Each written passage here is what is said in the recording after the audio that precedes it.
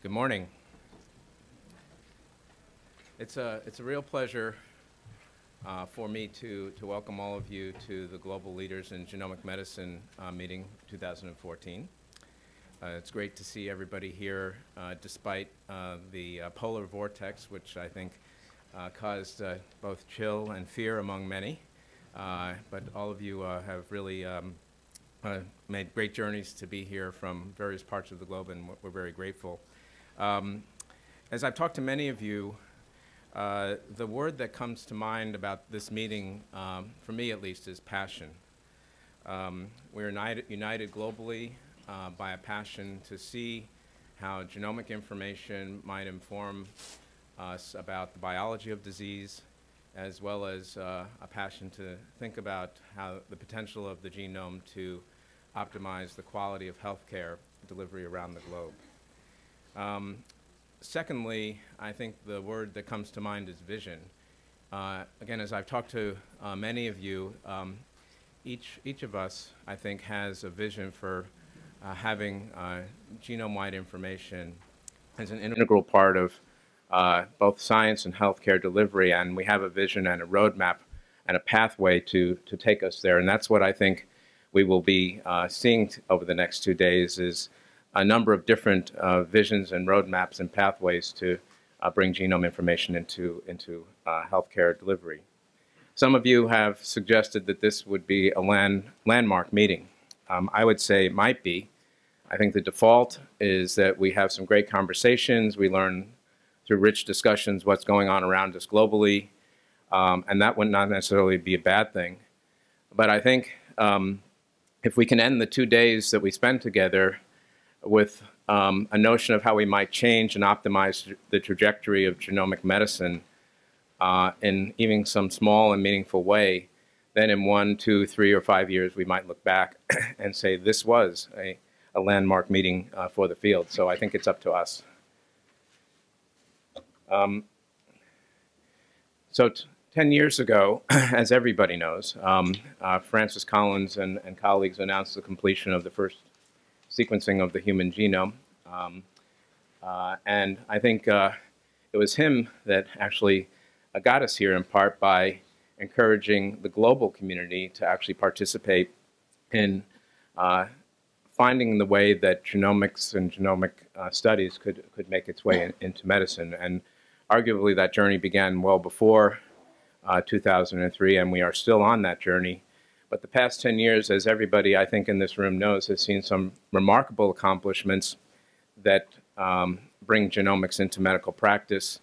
You're going to hear undoubtedly about a number of opportunities to sequence genomes for diagnosis and even for therapeutic selection, the emergence of novel risk assessment tools, and the integration of these tools into electronic medical records, making risk assessments for common chronic diseases combined with genomic information a much more powerful way to understand which populations need preventative care and further treatment.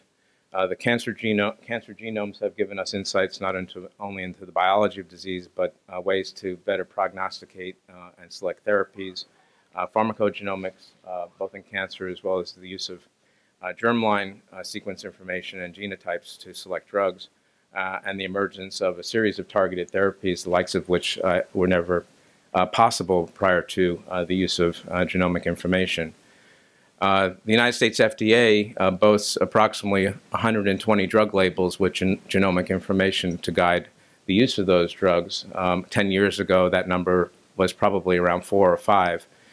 But the challenge is, I think, and we recognize that this information is really, if anything, seldom used. And the question is, how do we actually encourage the adoption of this type of information to day-to-day clinical practice? Some of us were involved in a meeting here in the U.S. A couple of years ago, which was a similar meeting of centers and institutes involved in genomic medicine across the United States to begin to understand some of the challenges and barriers. And this publication earlier this year highlighted those. But I think it reflects the kinds of discussions we hope to have over the next 2 days about developing evidence that shows the value and benefit of genetic and genomic information in the care of patients, the engagement of the institutional leaders, of which you are a major part, but also other institutional leaders and physician leaders across the globe in understanding and beginning to be disciples of this information, educational initiatives, and with the proliferation of electronic medical records, the challenges of how to fully integrate genetic information and provide information to give information to providers in a just-in-time format that allows them to make robust clinical decisions. And perhaps most importantly is to create a viable financial model that doesn't simply add costs and new technologies to the things that we're already doing, but can take away costs and remove waste from the system. So we're here today with 25 nations represented. About 50 of you have traveled extremely long distances to be here. And again, as I said, we're grateful and honored that you could be here. It's also clear from this map that we have some unrepresented regions of the globe. That wasn't necessarily by design. And we knew coming into this that we would not be able to reach out to all of the pockets of expertise of genomic medicine around the globe. But we hope if there is to be any future meetings coming out of this, that we would have, that this would become a magnet for others to bring together those nations and areas of the globe that are not appropriately represented. Many of you filled out a questionnaire that we put to you some questions about what's the state of the art in your particular organization or nation or region of the globe. And this is a somewhat semi-quantitative view of some of your responses. What you see on the left-hand side are a number of initiatives or platforms that we asked whether they were currently being used in the clinic as far as genomic medicine is concerned. And today, as you can see, there are a number of sequencing technologies that appear to be present in 50% to two-thirds of your organizations and specialized centers. There are also a number of technologies, particularly these platform technologies, that are hardly used at all in half to two-thirds of your organizations. But we also asked you, where do you want to be 3 to 5 years from now? And as you can see, there's sort of a right shift in this in this data, suggesting that not only will there be a proliferation of sequencing and other technologies in specialized centers in your nations for the most part, but clearly widely available, an interpretation might be in less specialized centers and community-based practices, perhaps pharmacogenomics, as well as family history, genetic counseling, electronic medical records, and clinical decision support. So I think that's a terrific aspiration. The question is how do we get there? And that, I think, is one of the things that we want to spend some of our time thinking about in the next 2 days. We also asked you what you perceive as the greatest challenges in your particular organization or region of the world. And not surprisingly, as we found even in our United States meetings on this topic, that evidence is critically important for mobilizing genomics into medicine. Reimbursement frameworks that allow for these technologies to be used and paid for, bioinformatics, and the creation of an electronic medical record structure, access to point-of-care information and education that enables clinical decision-making and clinical decision support. And many of you also asked, where should we be investing? So as we thought about this meeting, our organizing committee thought about this meeting, we felt that there were several outcomes that could take place. One might be to some sort of international body or steering committee that could begin to think about a more collective agenda that is enabling for genomic medicine implementation. There also was the possibility that if we had specific ideas to implement, that we might charge some working groups, again, globally populated working groups, to think about what the implementation agenda should be. Certainly, we hope that there will be opportunities for international collaboration and maybe some pilot projects to expand on what we're going to hear over the next 2 days. And we certainly would welcome your input about other ideas and activities and actions that could come from this meeting. Our agenda is packed, and we're going to do our best to stay on time. You all have copies of this. I'm not going to go through it in great detail, but we attempted to hear from many of our international colleagues what was happening in their institutions and organizations in terms of genomic medicine implementation. We also want to share with you some of those activities that are taking place within the United States. This afternoon we'll have a panel discussion. We hope to have 6 or so global leaders in genomic medicine really have a discussion with us about ideas for implementation on a broader scale. And tomorrow we'll have some breakout groups that reflect really your requests for prioritization of some of the challenges. So we're hoping that action-oriented outputs will come out of those breakout groups that will lead to things that we can do collectively after this meeting is done. These were the meeting objectives that we put in the invitation letters to you. I think they're quite obvious. I'm not going to go through them, but I do think we should be benchmarking our activities coming out of this meeting with the objectives that we set forth.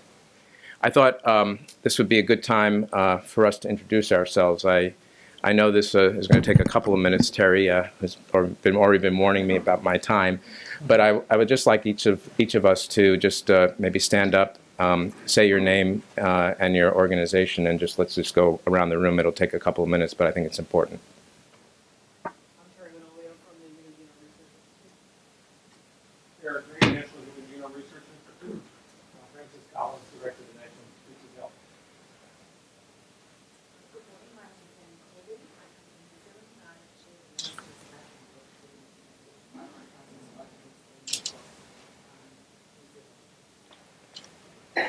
Dan Roper from Vanderbilt. Practices in Northwestern University, one of you were HPI. Irene Norton from the European Commission. Mark Williams, Geisinger Health Center, also at Emerge PI. Adam Berger is the resident. I'm up from the genome.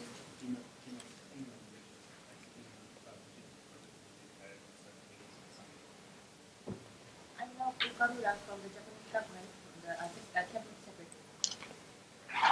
I'm Michak Kubo from Lincoln, Japan. I'm Satoru Miyano from Human Genome Center of the University of Tokyo, Japan. I'm Victor Zhao from Duke University.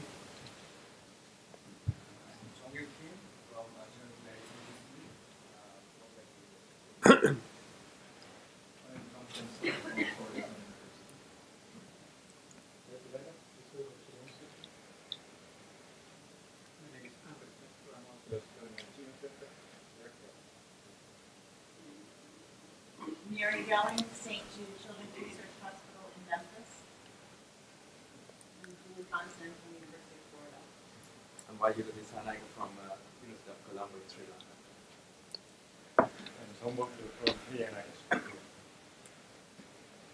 Morning, everybody. My name is Coach Khan, Center for Genome Science, Korea NIH. I'm André Sirota, Chairman of INSERM, the French National Institute for Medical Research and Health. Hello, I'm the Director of the Institute of Genomics and Bioinformatics of INSERM, National Alliance for Health and Bioinformatics Science. Eric Biader, I'm the INSERM representative here in the United States. Steve Lyle from Intermountain Healthcare in Utah.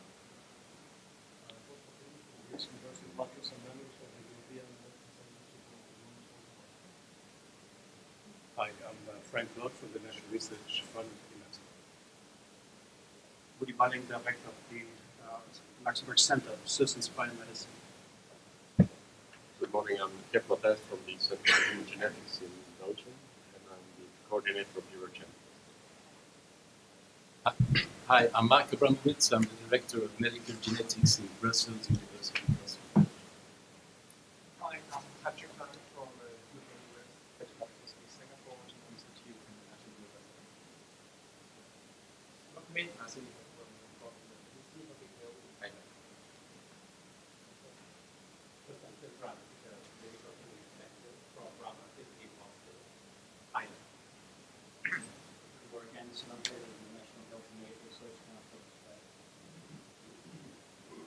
John Wong from the National University of Singapore and the National University Health System. I co-chair the Stratified Medicine Program Office of the Biomedical Research Council in Singapore. Geoffrey from National University of Singapore as well as the Cancer Science. Good morning, I'm Arvind Chakravarti from the Johns Hopkins School of Public Health and Community Medicine. I'm Bruce Korf, University of Alabama at Birmingham. Morning, Reed Puritz, the University of Pennsylvania in Philadelphia. Heidi Green from Harvard Medical School and Partners Healthcare. Good morning, Paul Lasco from the Canadian Institutes of Health Research. David Ledbetter, Geisinger Health System. I am Stephen Kimmel from the University of Pennsylvania. I am S. Sinha, Advisor, Department of Biotechnology, India, and responsible for infectious diseases and biomedical genomics institute in Kalyani. Kevin Moses, Science Funding Wellcome Trust from England. Michael Dunn, also from Wellcome Trust. Hello, Kevin Lillian from Genome Canada. Howard McLeod from Moffitt Cancer Center. I'm Gadi Renner from Israel. Many different tests, some of them in personal medicine. Good morning, I'm Alan Schulnier from the University of Maryland in Baltimore. Irvin Bodinger from the Icahn School of Medicine, Mount Sinai in New York. Good morning, I'm Sarah Michi from the Institute of Medicine. Catherine Otis from the National Genome Research. I'm Shane Clark from the National Human Genome Research Institute. Just arrived finally from Kuwait University. Welcome. Thank you. That was great. Speaking of thank yous, this is a complex meeting, as I'm sure you can imagine, and I just wanted to highlight the people both from Duke University, NHGRI, and the Institute of Medicine that have made this meeting possible. In particular, Rita Chambers has worked with me and Terry Manolio to bring together, I think, a series of complex logistical issues to make this meeting happen.